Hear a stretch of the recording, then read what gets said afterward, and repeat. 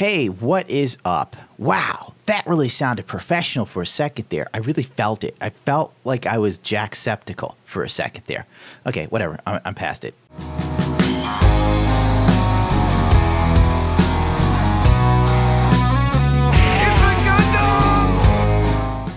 Now, often I've been met with many inquiries about my video setup recording program. I use Shadowplay to record. Personally, I never liked OBS. Bandicam was okay, but you know, it wasn't super amazing, mind-blowing. I have Fraps still because I paid for it and they stopped all support for it back when Windows 10 came, or like in 2013, because like Shadowplay came, they're just like, there's better stuff for free, fuck it. So fuck you, who owns a key? Thanks, Fraps, thanks a lot. So don't buy that, ever. And there was another one I used, but I can't even remember the name of it. Now, since we've already gone through Shadowplay being my main source, if you have an NVIDIA card, you get Shadowplay for free. So boom, right there. It's total boon. There's a lot you can do with Shadowplay. I'll probably get into that in another video because that's not the point of this video. This video is my rendering. Now, the reason why most of my videos look so crisp sometimes, alright? I'm not a rendering master. Don't get me wrong. Don't take this as a gospel truth, alright? I'm still a small channel, just like you, just like everybody else. You know, I put my holy pants on one leg at a time until they totally rip and I can no longer wear them due to my fat body. All jokes aside, let's get into rendering.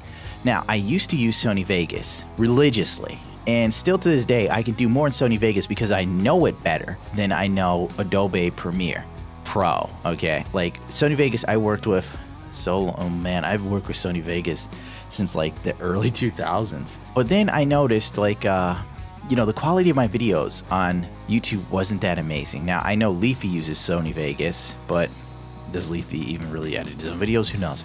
But we're gonna stick to what I'm doing. Okay, let's hit this off. Let's say you already made your video, you did all your editing, all this garbage, you know, blah, blah, blah, blah, blah.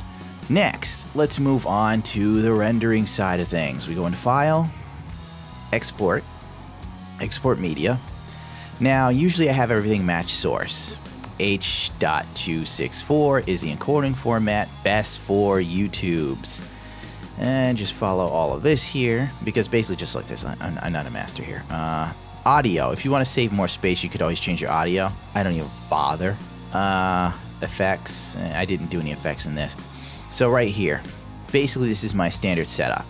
Everything's ticked off to match source. We want to render at maximum depth. I always do.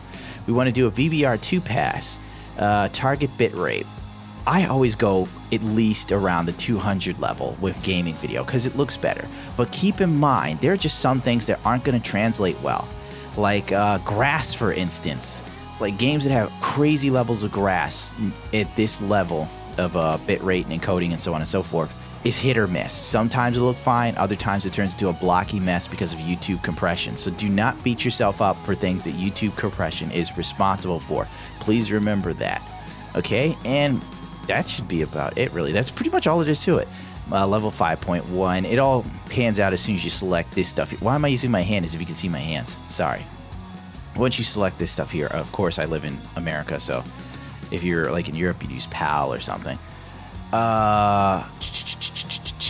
What else is there? Now, let's say you wanted to take it to another level.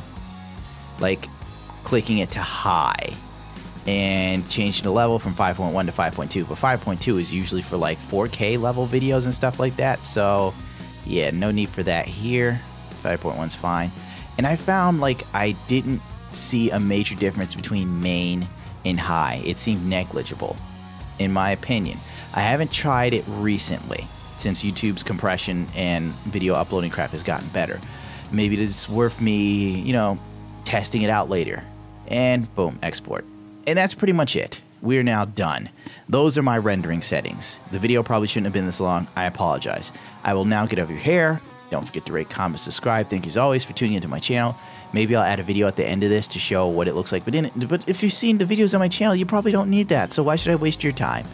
All right, I'm out of here. See you later. Wait, where's the off button?